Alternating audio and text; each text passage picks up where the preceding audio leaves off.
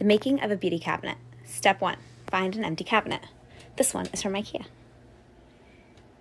Step 2, find some things that you can layer with. You can use boxes or risers. This is a turntable. These are going to be good for stacking. Place your risers and organizers sporadically. You'll probably end up moving them, but it's a good place for you to start.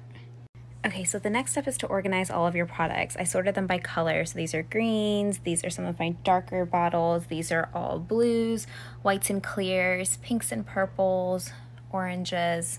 Everything's organized.